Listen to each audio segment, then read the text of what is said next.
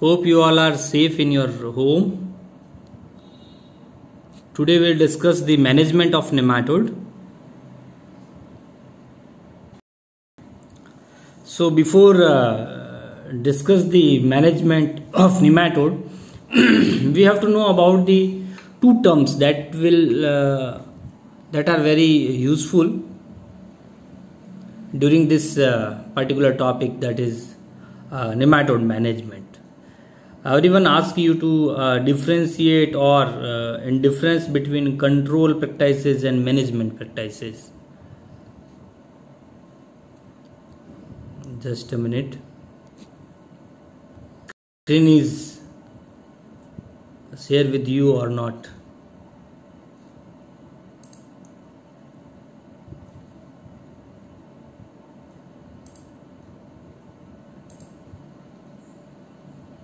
Okay, fine. Now it is live.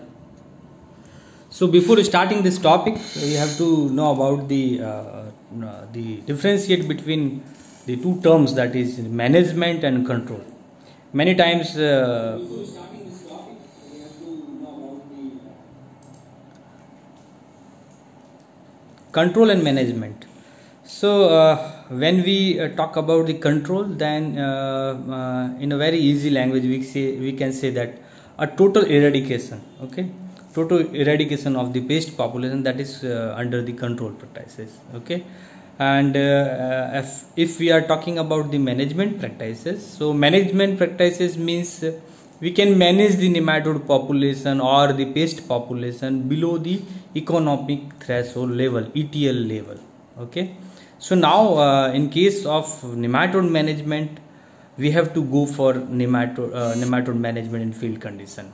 But if you are talking about the nematode control practices, so you can control the nematode, yes, in the control condition or in a control form, in a control case, like in pot house, you can manage the nematode in nursery bed area in the control condition. Means small area you can control the nematode, you can eradicate the nematode population, but cost will be very high. So now we will discuss the 5 components in nematode management practices.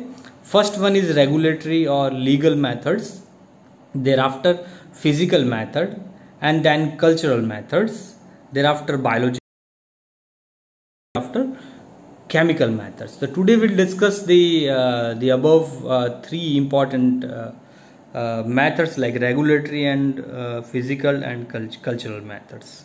So regulatory methods, nowadays we all are in quarantine, in home quarantine. You already heard this this term, that is quarantine. Yes, in regulatory methods we are also using the quarantine methods. जैसे कि अभी हम लोग सभी लोग घर में quarantine हुए हैं, सेम थिंग्स मीन्स जिन्हें बहुत से जो कोविड-19 के पेशेंट हैं उन्हें गवर्नमेंट ने क्वारंटाइन होम और क्वारंटाइन गेस्ट हाउसेज में रखा हुआ है. Similarly any contaminated area you can, or we can say that the hot spot, you just quarantine this particular area, so that whatever the pest population cannot infect the other area or other healthy area. So this is called as the quarantine practices. And in India it is started in 1914 by the Act of Destructive Insect Pest Act, and it is passed by the government of India in 1914. Many times this question is asking in your objective examinations or examination in your objective papers. Thereafter we are talking about the in the quarantine. Yes, it is 2 types, means legal enforcement to check the entry or check the or restrict the introduction of exotic pest or disease in the country or in abroad or into the state also. It is also divided into 2 types, means foreign quarantine and domestic quarantine. Foreign quarantine means whatever any introduction of exotic pest or diseases into our country, or in domestic quarantine you just restrict or regulate the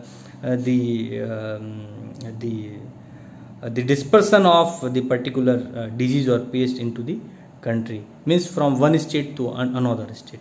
and there is a certain example like Globodera rostocaensis and Radinaflencus cocophilus is under the foreign quarantine, and in domestic quarantine there is a one example, that is Globodera rostocaensis. This first time reported by in Jones in 1961. Then he first time observed that the potato cyst nematode, that is Globodera rostocaensis and Globodera pallida, was very alarming in Nilgiri Hill and Kodaikanal hills of Tamil Nadu. Thereafter, this domestic quarantine act is against this particular nematodes, so that we cannot use or we cannot bring the potato for seed as well as the table purpose from this particular place.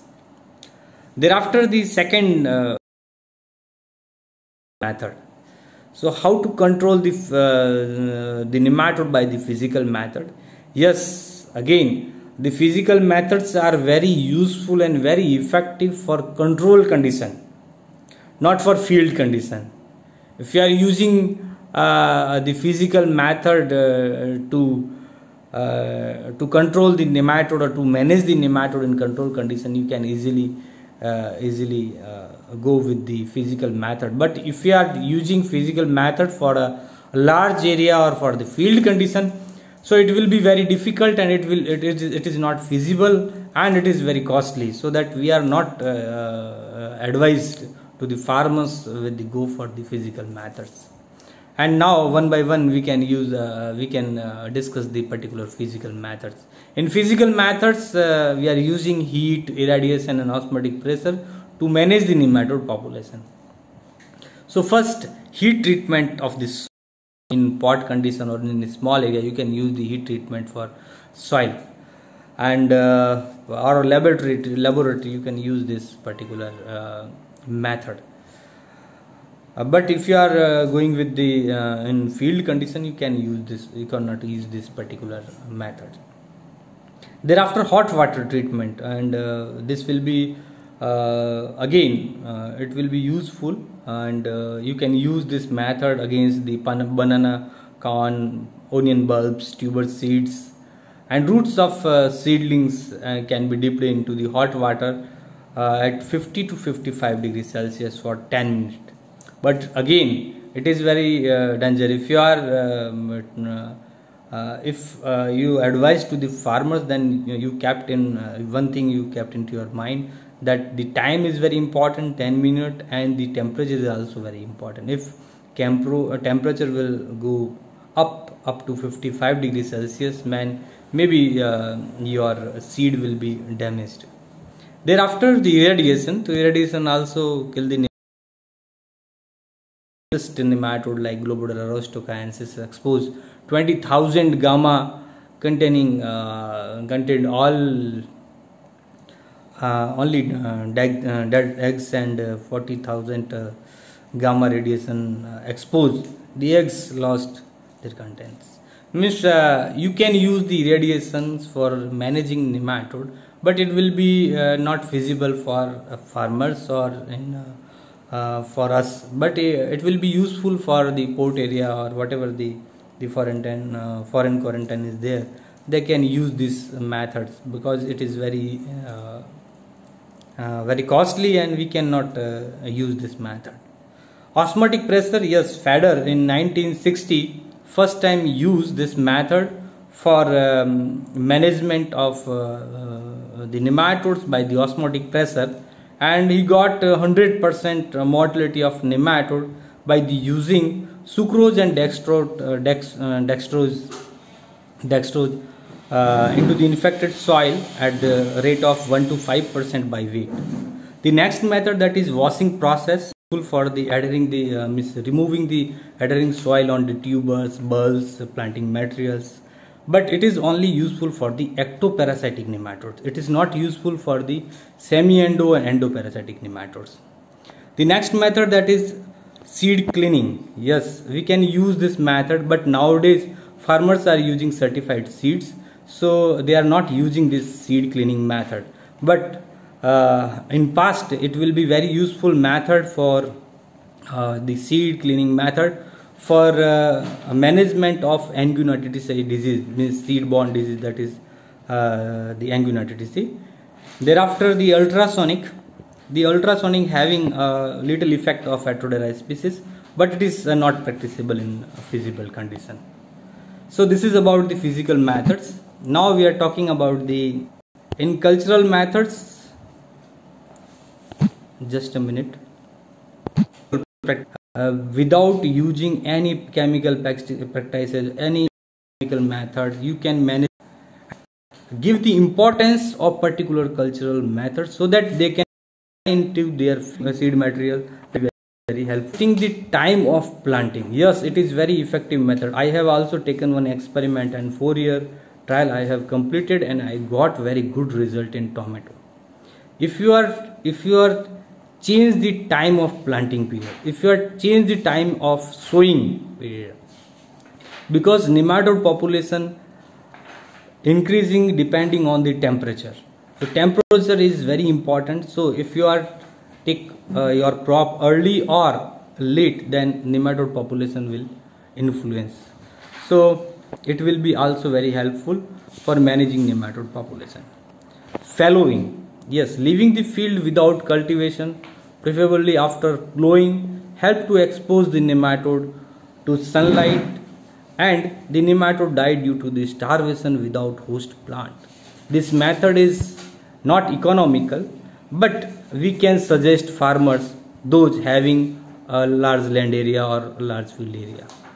Thereafter, the second thing this method is using, but we just suggest the farmers go for 2 or 3 deep summer plowing during May or June, so that the nematode population will goes down, but weak population will increase. And addition of more amount of farm yard manure, oil cakes, neems, castor, press mud, poultry manure, etc. for enrich the soil and further encourage the development of predaceous nematode like mononcus and other nematode antagonistic microbes in which in the soil, which check the nematode population or nematode management in the soil. Thereafter, the next method, we create the anaerobic condition into this soil, and during this anaerobic condition, the chemicals by the decomposition of the whatever the organic matter into this soil, they produce some chemicals, lethal chemicals like hydrogen sulfide and ammonia, and that due to this nematode population will goes down. Thereafter, trap cropping. Cropping is practicable. You can also suggest to the farmers go for the trap crop during any trap crop is trap crop is a susceptible crop. And one question is also asking by examiner like differentiate trap crop and antagonistic crop. So in the case of nematode, we are using cowpea for use as a trap crop because it is a very susceptible crop, and we are using against the root knot nematode. You just first sow the sowing the cowpea. Thereafter 15 days, after 15 to 18 days before completing the life cycle of root knot nematode, you just pull out and then destroy the particular crop. By this method, you can manage the not nematode. A single plant should be left in field. Yes. Other population will increase. Well, not a single plant. Sir is with me. All the plants should be removed or destroy, so that we can manage the nematode. Otherwise, it will increase the population. Yes. If you are living for more than 18 or 20 days, the population will increase because the nematode will complete their life cycle. If it is a summer season, the root knot nematode complete their life cycle within 18 to 25 days. So that during this season you have to keep in your mind set so that you should remove your crop within 15 days. Thereafter, the next method, that is antagonistic crop. Yeah, certain crop like mustard, marigolds, they are using as an antagonistic crop. Like in marigold, it is also known as tagetes, and it's release some alpha tertinyl and bitertinyl compounds, and they are act as a antagonistic and isothiocyanate, and this will be act as a chemical, and it is also hazardous or kill or devour the nematodes. So we can use the marigold and mustard as an antagonistic crop. Many times students are also asking me to that, okay sir, neem is also a crop or antagonistic crop? Yes, neem is having the property of antagonistic against the nematode, but we are using as an antagonistic plant. We cannot say that it is an antagonistic crop. Thereafter, the next, yes, in this method we have to clean our after the harvesting of the crop, we have to clean our particular field and remove the all debris of the previous crop, so that like in Dithylanchus angustus or in the paddy crop, you have to remove all the debris of the previous crop, so that you can manage the nematode variety. And yes, it is also very useful method, but we have very few resistant variety nowadays, and it will be, first thing, it will be a marketable, acceptable or not. This is also very important. If the resistant variety are market acceptable, then you can go for this variety, otherwise we cannot go with these varieties. The list of variety already given into your particular study material, so you should go for that. One more method, which is soil solarization on LLDPE, linear low density polythene, and we are using clear polythene. Not confuse that in horticulturists are using black polythene, they are also using. We are for many nematodes and soil borne using,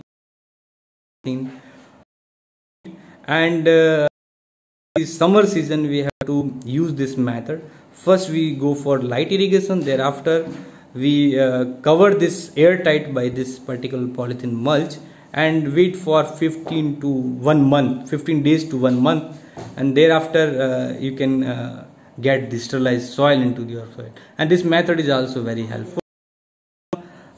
This particular our WhatsApp group, and also you can put it on my particular this channel. So thank you very much.